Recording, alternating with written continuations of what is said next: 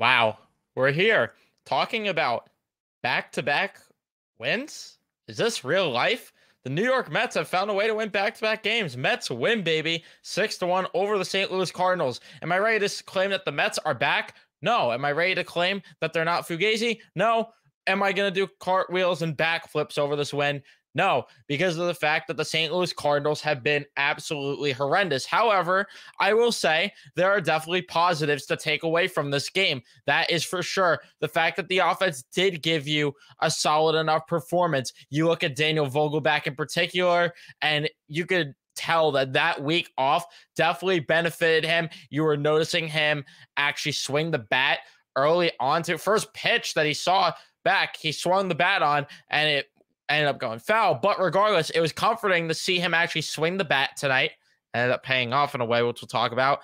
And then you look at the pitching side. Tyler McGill put together a fine outing because the Cardinals still do have talent when it comes to the lineup side of things. So it was comforting to see Tyler McGill be able to have a sharp outing. Granted, he had a little bit of luck because of the fact that Jordan Walker just absolutely forgot how to play baseball and didn't realize the Cardinals were down by 4 runs, electing to steal third in the game. But regardless, the Mets end up getting the win, and I'm going to take it because of the fact that, again, it has just been rare for this team to win in the first place.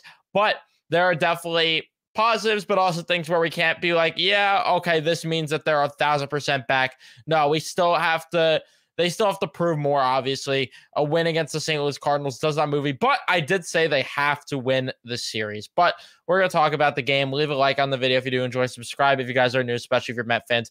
Turn on your notifications so you know when we upload or go live next here on Met Central, or as it says above me, since I, spelt Central wrong somehow when I was typing it, Met Central, like it's Montreal. You know what I'm saying? So, yeah, let's just talk about this game. As there is a good, I was going to say there's a good amount to talk about, but not really. This game was just over the 2-hour mark, which thank you for not going too long with this game. I always like the shorter games. So anyway, top of the first, Donovan and Goldschmidt ground out back-to-back. Nolan Gorman pops out. That is the end of the top of the first. Bottom of the first, this was a little infuriating, just tad bit, but the Mets end up getting first inning runs. Can you believe it? Brandon Nimmo with a walk, Marte with a single, McNeil with a single, and the question was, are they going to mess it up? Bases low, but no outs. Surely they'll capitalize, right? Well, Francisco Lindor grounds one right to the pitcher. He throws it home and then turns to first for the double play. So all of a sudden, instead of bases low, no outs at second and third with 2 outs. And I was definitely worried that they were not going to capitalize, but Brett Beatty pulls one down the right field line, and that makes it a 2-0 ball game. So Brett Beatty with a huge double. So yeah, much needed for him.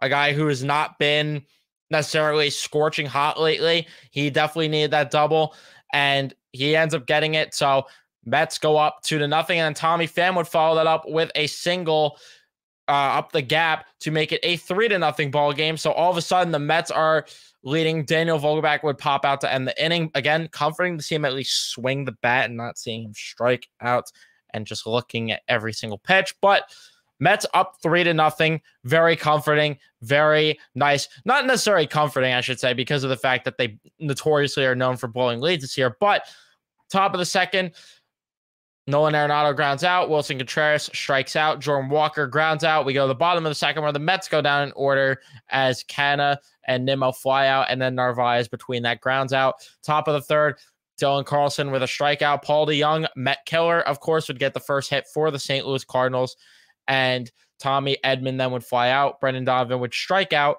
We go to the bottom of the third. Marte with a leadoff single. McNeil with a single to follow that up. Runners on the corners, and Francisco Lindor would hit a sacrifice fly out to left. McNeil advances to second. The run comes in from third, and that makes it a 4-0 ball game for the Mets. Francisco Lindor, definitely not a good day at the plate, but we will take the sacrifice fly. Brett Beatty with a ground out. Tommy Pham then with a single yet again to make it a 5-0 ball game. Vogelback would ground out, and that is the end of the inning. So the Mets up 5-0. Hold this lead, please. Surely there won't be any trouble. Well, there wasn't in the top of the fourth as McGill gets a 1-2-3 inning as Goldschmidt pops out. Gorman strikes out. Arenado grounds out. We go to the bottom of the fourth where the Mets would go down in order as Canna flies out. Narvaez lines out. And then Nimmo with a flyout. And then top of the fifth, Wilson Contreras crushes one to the upper deck in left field. And that makes it a 5-1 ball game. And that was a little Chris Paul cuts the lead down the 42 moment, we at least thought. And then it had to get a bit interesting as Jordan Walker hits himself a double to left field. And then Dylan Carlson gets hit by a pitch. And all of a sudden, we're nervous. Paul DeJong, though, ends up striking out. And then Jordan Walker, like I said, for whatever reason, elects to try and steal third base when you're down by 4 runs and sort of had a rally going, which was interesting. But then he strikes out Tommy Edman, so that ends the inning. So huge way to get out of the jam for Tyler McGill. And yeah, again, just poor base running there. Bottom of the fifth, the Mets go down in order as Marte and McNeil fly out back-to-back, and then Lindor strikes out. Top of the sixth, Donovan leads things off with a single, and then Goldschmidt flies out. Gorman strikes out. Arenado lines out. I thought for sure McGill was going to start to get into trouble after that leadoff single, because why do Mets starting pitchers ever perform well in the sixth inning? Why would that ever be a thing? But it actually was a thing tonight as McGill gave a solid effort, and that ended up being his outing, which we'll talk about after who came in. Bottom of the sixth, Beatty and Pham line out back-to-back, and then Daniel Vogelback crushes one to the Coca-Cola corner. 6-1 ball game. Vogelback, is he back? I don't know, but he did swing the bat quite a bit tonight, and it was, again, very comforting to watch him actually not just stand there and watch pitches. And if he could start finding a groove here, that would be huge for this Mets team. He makes it 6-1. Canna gets hit by a pitch. Narvaez would fly out. That's the end of the inning. Top of the seventh, Dominic Leone comes in the pitch because Buck Showalter loves to put Dominic Leone in a baseball game. Wilson Contreras with a single. Jordan Walker strikes out. Another hit by pitch as Dylan Carlson gets hit there.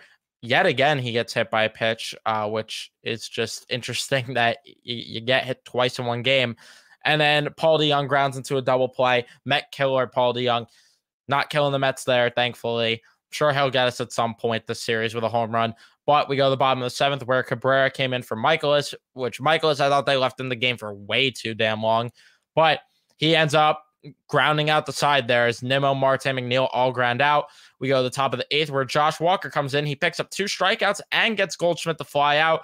Not too bad. And then Verhagen comes in to pitch for the Cardinals. He gets back-to-back strikeouts. Lindor's strikeout, doing the Todd Frazier special, down on one knee, swinging at a pitch in the dirt. But regardless, Beatty strikes out, and then Pham flies out. We go to the ninth, and Ottavino was warming up, but Buck elects to keep Walker in, which I thought was the right decision.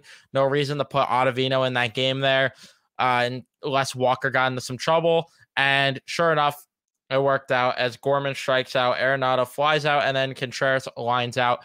That is your ball game. Mets win 6-1. 8 hits for the Mets, 5 for the Cardinals. No errors on each side.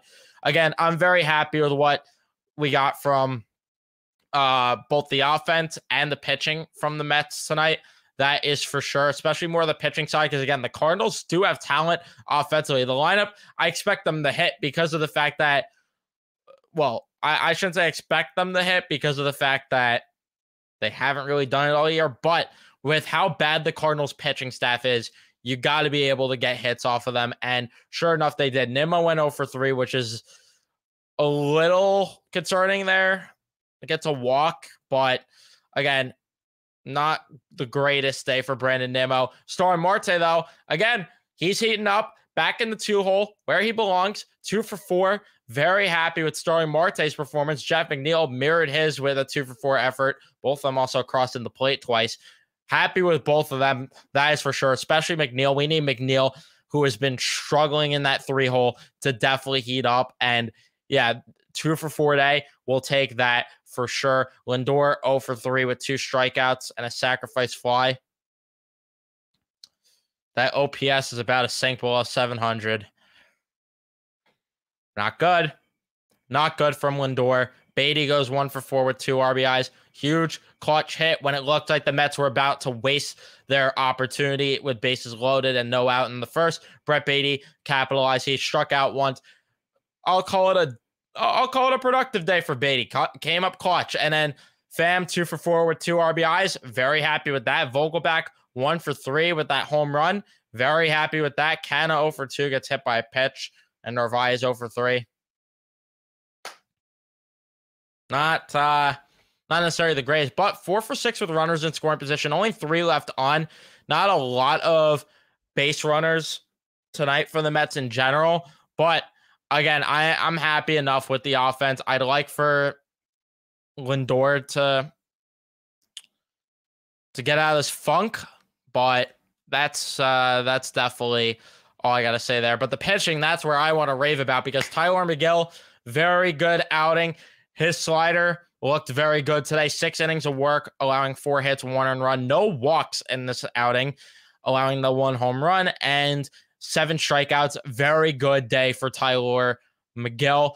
Spin was up on pretty much every single one of his pitches except his curveball. And then the velocity was up on pretty much all of them except for the changeup. So very good day for Tylor Megill. In my opinion, I thought that he did I thought he did good. Got 9 whiffs on 42 swings. Yeah, I'm not going to complain at all with what we got from Tylor Megill, especially a guy who's been struggling, for a guy that might not be in the rotation when Quintana comes back. Yeah, I'll take that from Megill all day. And then Dominic Leone, he's been good. He's been good lately. Allowed the 1 hit, but got a strikeout, got out of it, and didn't crumble there when things got tough. Bend but didn't break. That's what I was looking to say. But Dominic Leone, good enough. And then Josh Walker, he was very good with the 3 strikeouts in his 2 innings of work. Josh Walker hopefully could be a nice surprise for this bullpen. It would be nice if the 6 whiffs on 13 swings is ridiculous, by the way. 46% whiffs. But very happy with what Josh Walker has been. If he could be a little diamond in the rough here for the bullpen, that would be huge, especially to have a second lefty back there in the bullpen. That would be very nice. But again, the Mets get back-to-back wins. I'm just as shocked as you are. But thank you guys so much for watching. Leave a like if you enjoyed. Subscribe if you guys are new, especially your Met fans. Let me know in the comments what you thought of this game. And I will see you in the next one. Let's go, Mets.